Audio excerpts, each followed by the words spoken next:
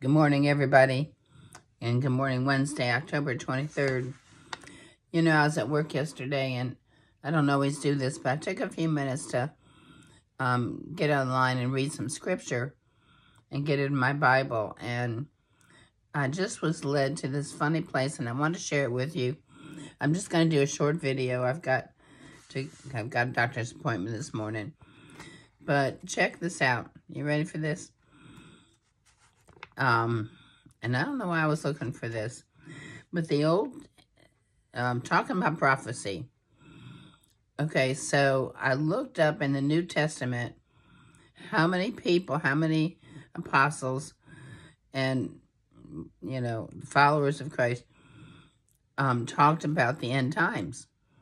And so look at this list. I'm going to show you this list. This is the list of people that talked about the end times. It's constant in the New Testament. They're always talking about what's going to happen in the end times. And then in the Old Testament, there was almost as many. Not quite. Let's see. Well, not as many. Isaiah, Jeremiah, Ezekiel, Joel, and Zechariah. Those were the main ones. But they prophesied about end times. And even Jesus, you know, talked about, you know, what's going to happen in the end times. He did. And he's always talking about, you know, like, I'm going to go away, but I'm going to come back. And he was always giving them his metaphors. But these guys, and on this list is Revelation. But 1 Corinthians, Luke, Matthew 24, Luke 21, Matthew 24, 29, lots of Matthews in here. I haven't looked them all up. 2 Thessalonians, 1 Corinthians. And so it's all throughout the New Testament about the end times. And I thought, you know, it's all prophetic. And why? And I don't think they knew that John, I don't think these people, when they were writing this, knew of John's revelation. Because he was the last to die. John wasn't. He lived to be a ripe old age and stuff, where these guys were martyred fairly young.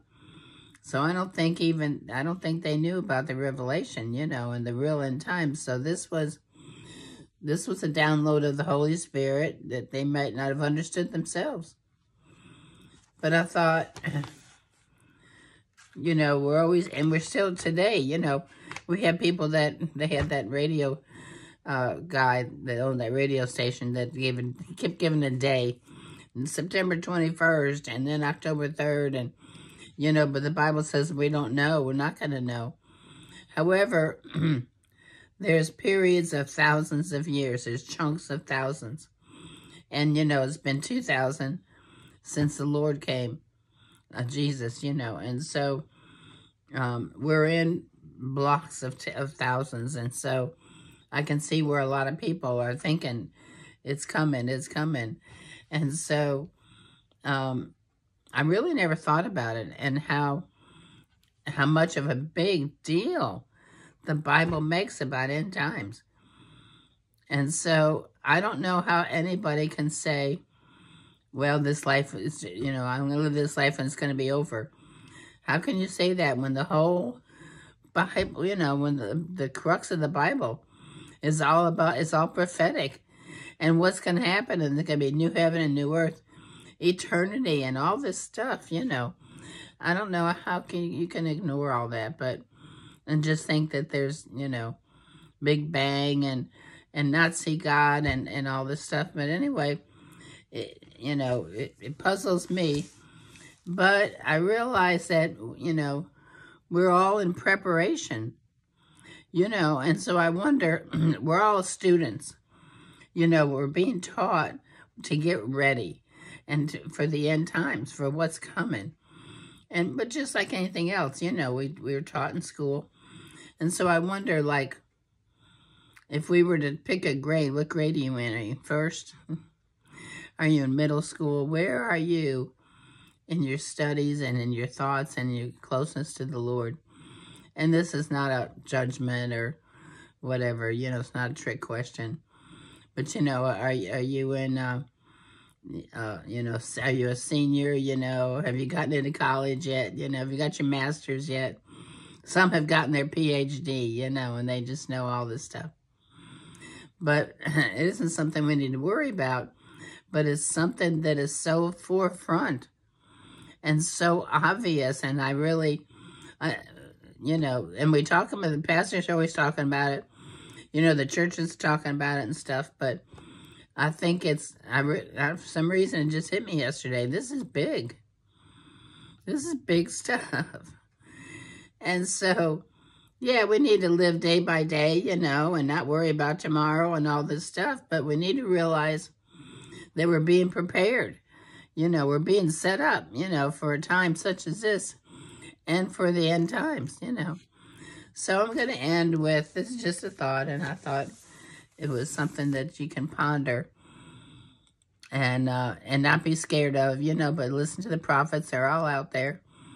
And it's interesting how all is going to happen. But, you know, it doesn't have, these aren't good things that's coming, you know, so much.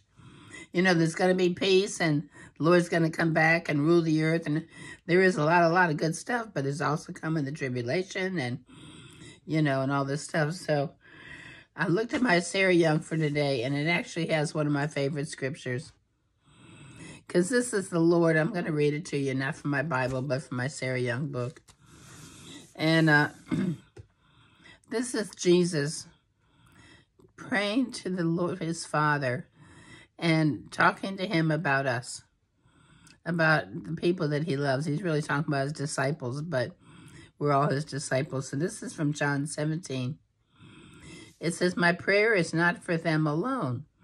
I pray also for those who will believe in me through their message," meaning the message of the apostles, "that all of them may be one. Father, just as you are in me and I am in you, may they also be in us, so that the world may believe that you have sent me.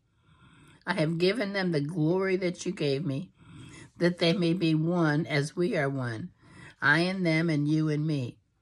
May they be brought to complete unity, to let the world know that you sent me and have loved them even as you have loved me."